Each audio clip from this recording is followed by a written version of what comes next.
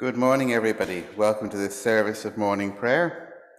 Some of you will have noticed that we've been using this type of form of service for some time, certainly since we've reopened in physical format.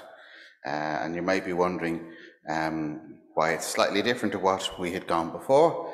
It's actually the morning prayer for Sunday, and it's from the revised prayer book in blue, and we're using the seasonal variation for Epiphany.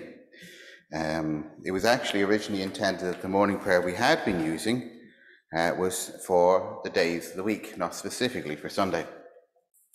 And you'll remember that there's the original format, morning prayer 1, morning prayer 2. They haven't called this morning prayer 3, they've called it morning prayer for Sunday, but any of you who are familiar with computers will know why, because the abbreviation is MP3. But I just thought you mightn't be aware of where this format of service came from. Other things in terms of notices is that we, as clergy, are meeting with the bishop online during the week about COVID and all the restrictions. And the COVID team, certainly for this parish, will be meeting after the Bible group on Wednesday as we review the measures that we have in place. And a reminder that we do this in the light of the command, love your God, but more especially the second half, love your neighbours yourself. The reason why we've moved things around and wearing masks and keeping our distances is to keep others, particularly the vulnerable, safe and well. So I ask for your patience and forbearance as we continue to move forward, but most especially your prayers that we are actually moving out of this pandemic and into better times. As I said, welcome to this service of morning prayer, the 6th of February, during the season of Epiphany. And as we have done over these many weeks, the theme of the service is based on the Bible passages and what the Lord, I believe, is saying to us through his word. And we are looking and reflecting today on not just who we worship, but whom we worship. And the words there on the right-hand side, blessed are the eyes because they see, and blessed are the ears because they hear, from Matthew's Gospel. And hopefully that picture will make more sense as we reflect and come together in prayer. So as always, the parts we say together are in yellow type, and my parts are in green or in white. The Lord be with you, and also with you. We have come together in the name of Christ to offer our praise and thanksgiving, to hear and receive God's holy word, to seek the forgiveness of our sins, and to pray for the needs of the world, that by the power of the Holy Spirit we may give ourselves to the service of God. Blessed are you, sovereign God, King of the nations, to be praised and glory forever. From the rising of the sun to its setting, your name is proclaimed in all the world. As the Sun of Righteousness dawns in our hearts, anoint our lips with the seal of your Spirit, that we may witness to your gospel and sing your praise in all the earth. Blessed be God, Father, Son, and Holy Spirit. Blessed be God forever. As we do each Sunday, we return to God's will and to God's ways, recognizing that we're not always walked in his will and ways. And we prevail upon God's mercy, his grace, his unmerited favor upon us. The grace of God is dawned upon us, dawned upon the world, through our Saviour Jesus Christ, who sacrificed himself for us to purify a people as his own. We say together, O God, our loving heavenly Father in heaven, we confess that we have sinned against you, and we have often been selfish. We have not loved you as we should. For these and all our sins, forgive us, we pray. Through our Lord and Saviour, Jesus Christ. Amen. May the Father of all mercies cleanse you from your sins, restore you to the praise and glory of his name. Through Jesus Christ our Lord. Amen.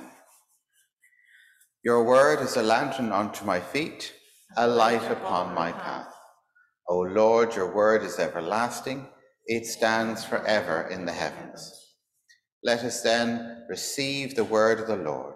So may the light of your presence shine in our hearts. We come to our first readings today, the Psalm 138. I will give thanks to you, O Lord, with my whole heart. Amen. And we read it together. I will give thanks to you, O Lord, with my whole heart. Before the gods will I sing praise to you. I will bow down towards your holy temple and praise your name, because of your love and faithfulness. For you have glorified your name and your word above all things. In the day that I called to you, you answered me. You put new strength in my soul. All the kings of the earth shall praise you, O Lord, for they have heard the words of your mouth. They shall sing of the ways of the Lord. That is great is the glory of the Lord. Though the Lord be high, he watches over the lowly. As for the proud, he regards them from afar. Though I walk in the midst of trouble, you will preserve me. You will stretch forth your hand against the fury of my enemies. Your right hand will save me. The Lord shall make good his purposes for me. Your loving kindness, O Lord, endures forever. Forsake not the work of your hands. Amen. We come to our hymns this morning. Please stand.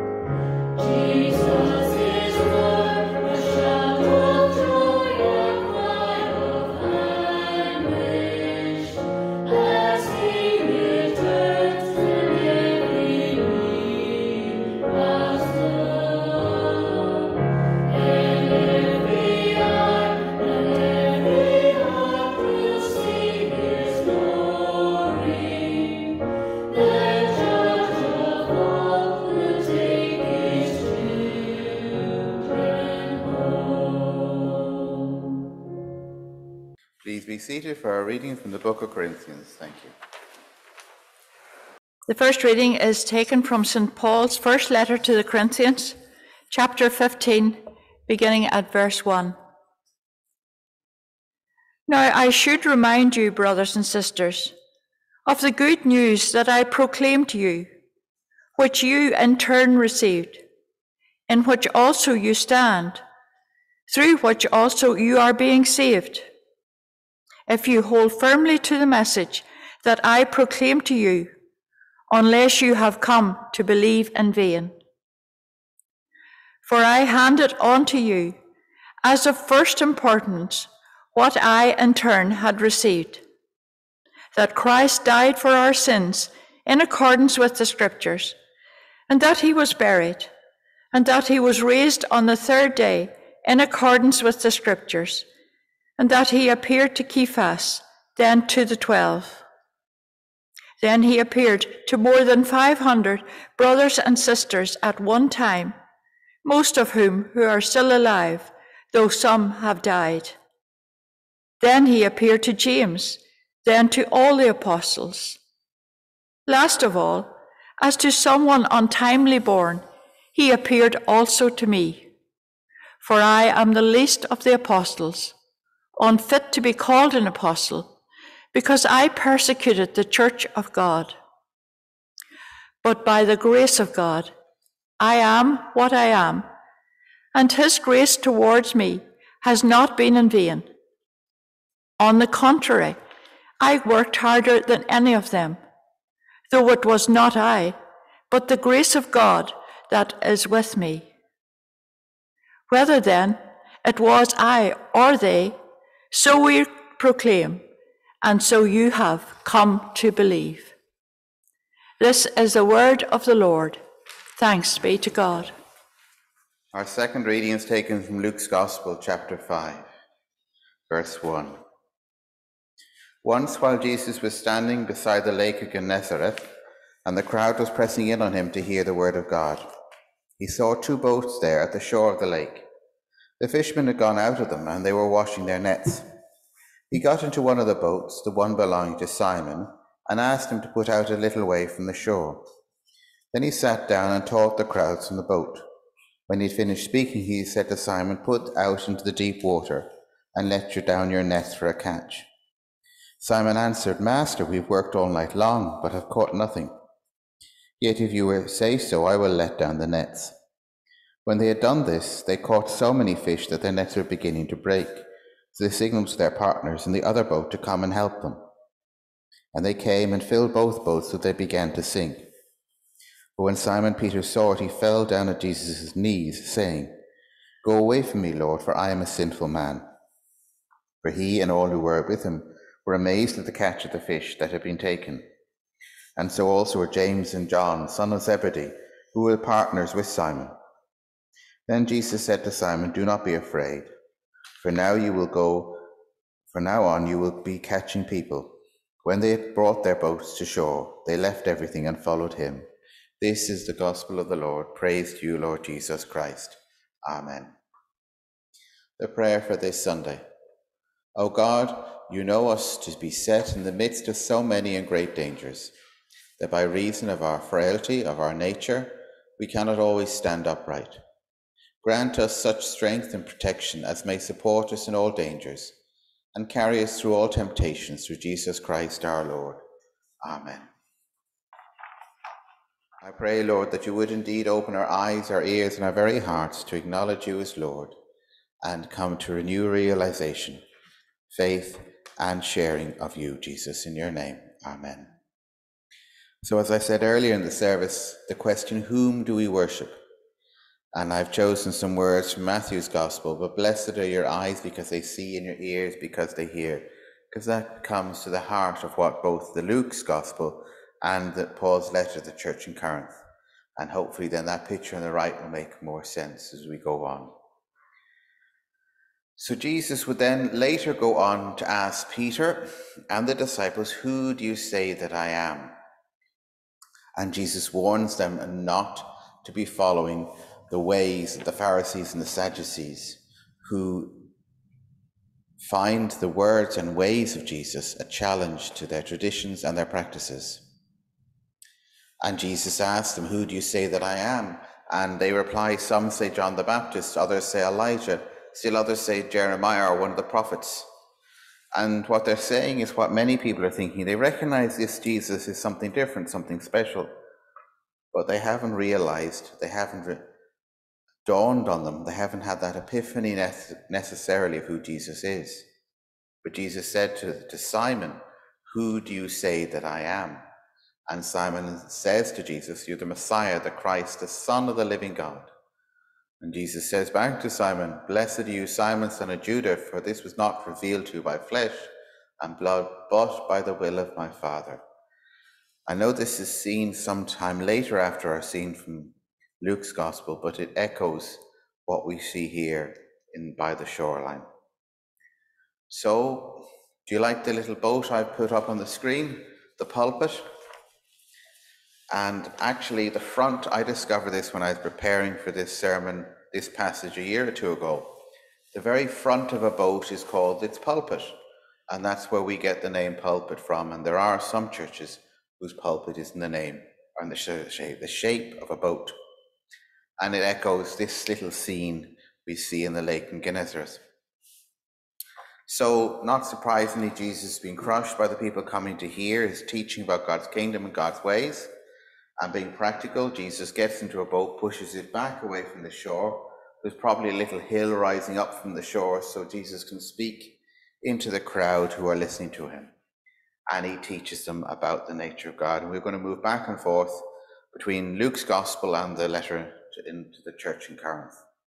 We jump now to the letter in Church of Carnes and just look at the context. And Paul is telling us the good news of not just important news, but of first news that is proclaimed by Paul. And essentially what he is speaking about is that the difference between himself as an apostle and the other apostles who are with Jesus. Blessed are the eyes that have seen and the ears that have heard.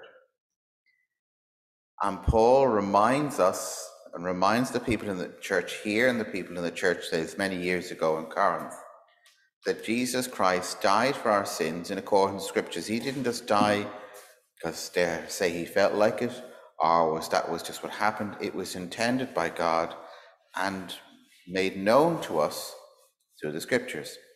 He was buried and died for our sins, and he was raised on the third day. So this is a reminder, a challenge that sin doesn't have a hold over God and over Jesus because he was raised. And as he is the firstborn from the dead, as the Bible puts it, we too can have faith in eternal life. And then Paul goes on to say he appeared to Caiaphas. I put that little note in there, to Peter and the 12, and he goes on to say he appeared to James and the apostles, and last of all, untimely born, he appeared to Paul. And you might say, well, why is he saying untimely born? Well, Paul goes on to answer that question. He says, I'm the least of apostles, unfit to be called apostle because I persecuted the church of God. I wonder, do you realize what the word apostle means? It essentially means a witness of Jesus, that he is the Christ. And obviously Peter and others were at the tomb, and they came to see him later, and they came to meet him and be with him those 3 years leading up to the cross. But Paul is in a different category, a different place. And he's particularly helpful, I think, for us today. For two reasons. He teaches the ways of God and the scriptures, the Bible, both up to and beyond the Old Testament. To us Gentiles, we're not Jews by tradition or by birth or by practice. We are Gentiles. And yet he teaches us the very ways of God and the words of God.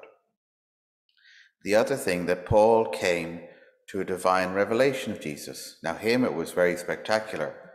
You know, he was on the road to Damascus, about to persecute the church again, and Jesus appeared to him in a vision and saying, why are you persecuting me, Paul? But he wasn't one of the 12 or others who were with Jesus for those 3 years and saw him risen at the tomb. We weren't with Jesus, and we weren't at the tomb, yet I pray that we might have a revelation, not necessarily as spectacular as Paul, but that penny would drop, that moment of light. The church has a word for it, epiphany, which is why we're in the season of Epiphany. We realize who this Jesus is. And Paul says, by the grace of God, I am what I am. May we echo those words. Grace is the unmerited favor of God. Not just that we understand who Jesus is, but we come to believe who Jesus is. Now let's jump back to the passage in Luke.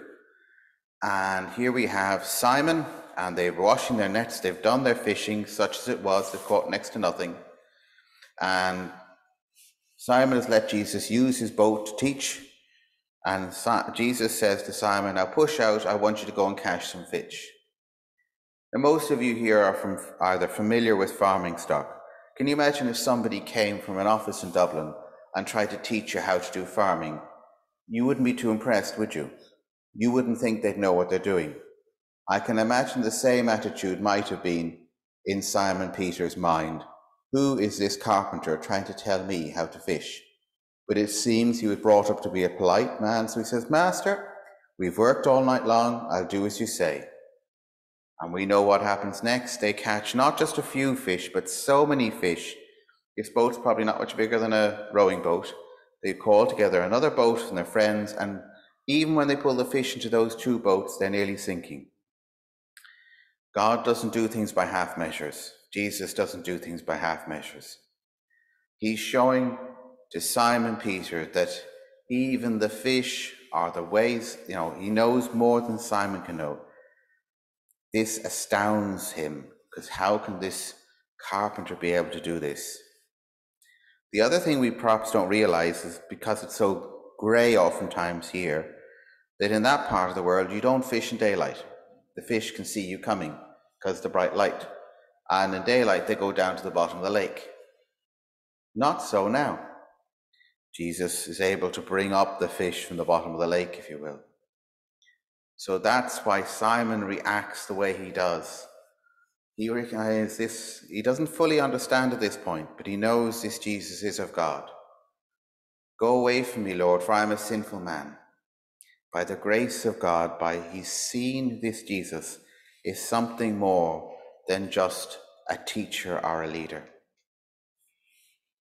And later, much later, after Simon's been with Jesus and seen the miracles and heard the teaching, and I mentioned this to you earlier, Jesus asks him who he is, and Simon Peter says, you are the Messiah, the awaited Christ, Son of the living God. And Jesus replies to Simon, blessed are you, Simon, son of Judah, for this was not revealed to you by flesh and blood, but by my Father in heaven. God has willed it that Simon would actually come to realize in faith who Jesus is. And I pray too that we, by the grace of God, would realize, either anew or for the umpteenth time, who Jesus is. Paul has done that, and in response to that, Paul says, I worked harder than any of them.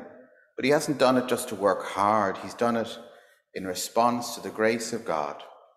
And that's so he proclaims, so that you may believe. That's why Paul has written the letters, why he endures persecution, he endures imprisonment. It's all so that you may come to believe that this Jesus is who he says he is, the way, the truth, and the life to the Father. So therefore we've heard who this Jesus is from the reading in Luke, reading in Corinthians.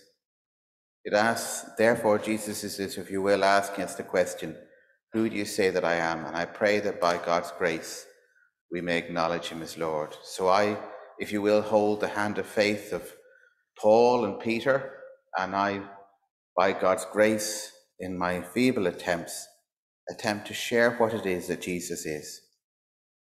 And people, even to this day, acknowledge Jesus is special. They call him a wise teacher. They call him holy and enlightened leader, great for leadership skills, a prophet, a holy man. But Jesus is so much more than that.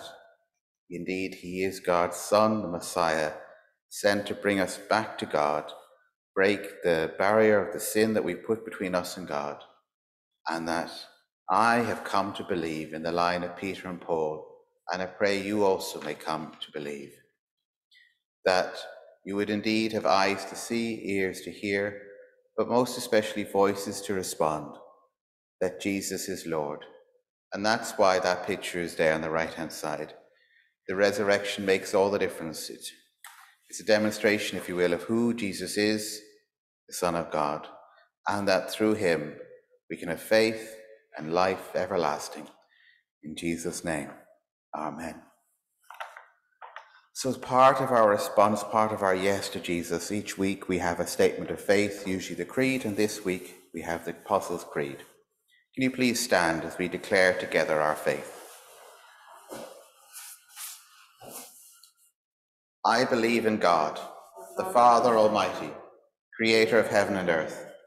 I believe in Jesus Christ, God's only Son, our Lord, who is conceived by the Holy Spirit, born of the Virgin Mary, suffered under Pontius Pilate, was crucified, died, and was buried. He descended to the dead. On the third day he rose again. He ascended into heaven. He is seated at the right hand of the Father, and he will come again to judge the living and the dead. I believe in the Holy Spirit, the Holy Catholic Church, the communion of saints, the forgiveness of sins, the resurrection of the body, the life everlasting. Amen. Thank you for standing. Now please be seated for prayer. Let us pray to God who welcomes all in love. Let us lift our hearts in faith to the one who hears our prayers and holds close to himself all those in need. So let us pray in faith for the growth of the Church, the concerns of the world, and the needs of our brothers and sisters. Gracious God, within this time of worship, we pray that you would reveal yourself to us. Speak to us as we celebrate the life of your Church as a community of believers. As we worship you today, strengthen our faith and challenge us to live out what we believe. Fill us with your grace to be active members, individually and together, to make Christ known. Fill us with your grace so that we may be visible witnesses. Help us to recognize our responsibility to encourage and uphold one another and to live together in peace and love. Heavenly Father, sustain those whom you have called as your ordained fishers of men in Christ's Church. Give them the courage to live out their commitment to teach the true values of the gospel. May you be gracious to them, and may they not become discouraged when they see little fruit for their labours. Today, in the worldwide cycle of prayer, we pray in particular for the Church of Ireland, the Most Reverend John MacDowell, Archbishop of Armagh and Primate of all Ireland, and the Most Reverend Dr. Michael Jackson, Archbishop of Dublin, for all bishops and clergy who faithfully serve you within the Church of Ireland. We pray for Bishop Andrew. May he receive your guidance as he tends to the spiritual and practical needs of this diocese. We especially remember in our prayers today the congregation of Faughonvale Parish, Eglinton, and Reverend Canon Paul Hoy, their rector.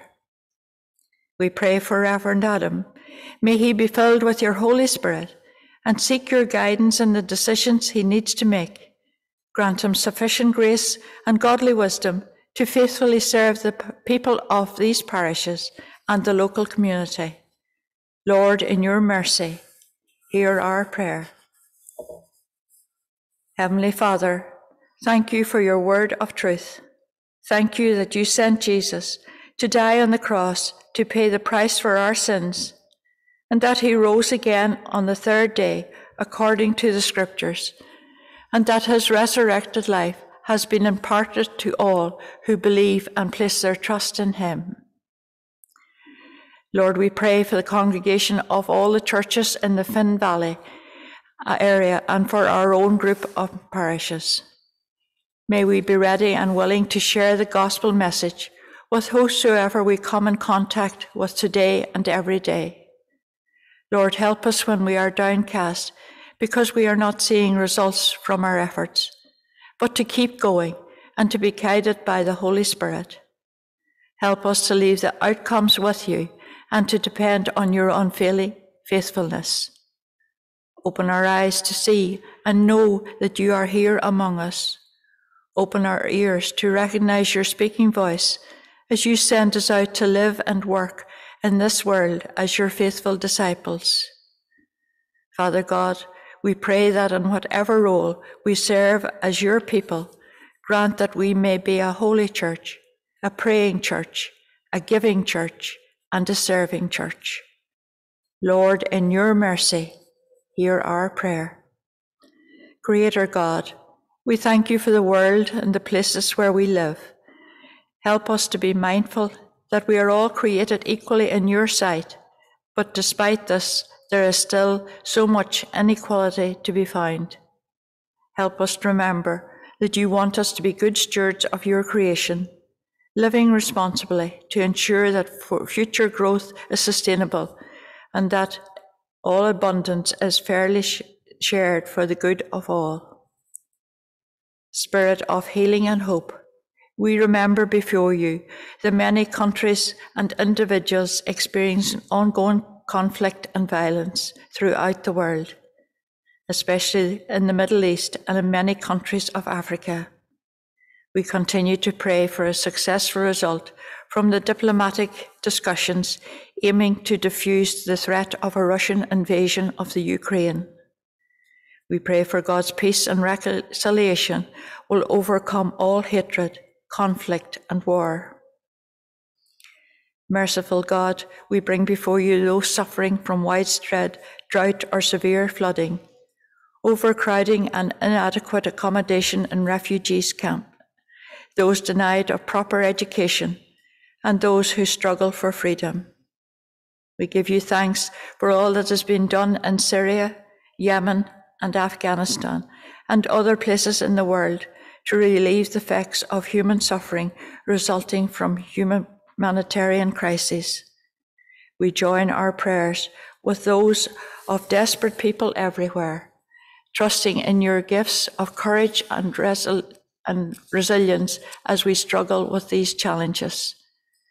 Lord, we cry out for an adequate response throughout the world that will bring swift action to give hope for a better future. Help us to use our influence within our families and communities to bring peace and joy into people's lives instead of stirring up strife. Lord, in your mercy, hear our prayer. God of life, you created us and set us in a relationship with each other, in our families, our neighbourhoods and communities. We give you thanks for the richness of home life and community interaction, which brings meaning and encouragement to our lives. Where people are divided and bitterness has turned into resentment, show us how to work for reconciliation. Inspire our leaders at every level of local life to work together for the care of the most vulnerable, and to restore the goodness and well-being of our lives as we recover from the effects of the last 2 years of the pandemic. Help us to be generous citizens, to be kind, thoughtful, and loving to one another, and in believing that you alone are the source of all life's provisions, we pray that lives would be transformed into ones of self-respect and sufficiency through effective uses of your resources, and that communities would be transformed into ones of resilience and prosperity through trust and cooperation. Lord, in your mercy, hear our prayer. Lord of all healing, we pray for all who need healing in their lives and give you thanks where healing has taken place. We bring to you those whose lives are darkened by loneliness, fear, or weariness. We pray that they may have an awareness of your presence. Lord, come to the aid of those carrying the burden of chronic pain and illness, short or long-term effects of COVID-19, those waiting on an operation or delayed treatment, those coming to terms with a life-changing diagnosis, those for whom life is a daily struggle due to mental health problems or terminal illness. Lord, we pray that you will give them the understanding that you are bearing these burdens with them and always working towards their healing and wholeness. We pray for the elderly, the housebound, and for all who selflessly care for them. We give our thanks and praise that you, Lord, are mighty in strength, and you fully understand the frailties and fears that we face in our daily lives. In a moment of silent prayer, we have an opportunity now to bring before God those personally known to us who are unwell at this time.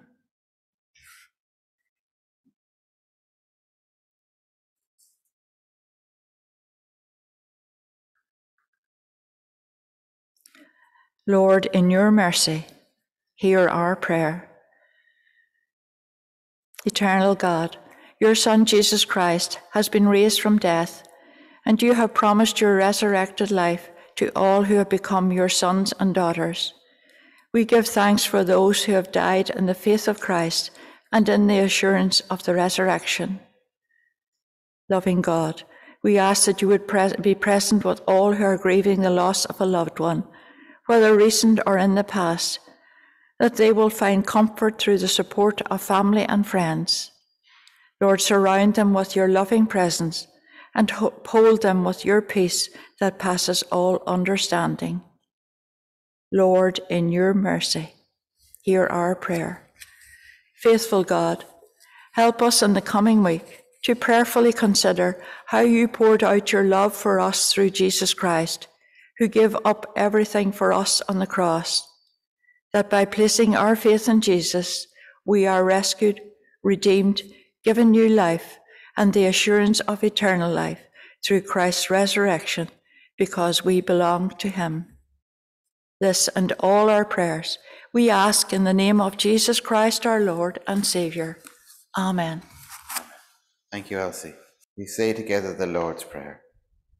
Our Father in heaven, hallowed be your name. Your kingdom come, your will be done on earth as in heaven. Give us today our daily bread. Forgive us our sins, as we forgive those who sin against us. Lead us not into temptation, but deliver us from evil. For the kingdom, the power, and the glory are yours, now and forever. Amen. And we say this prayer together. Father, use us unworthy as we are, to bring your kingdom of mercy, justice, love, and peace. Empower us by your Spirit, and unite us in your Son, that all our joy and delight may be to serve you now and forever. Amen. Please stand for our final hymn. I know it's an Easter hymn, but it echoes the words that Paul had in the letter to Corinthians.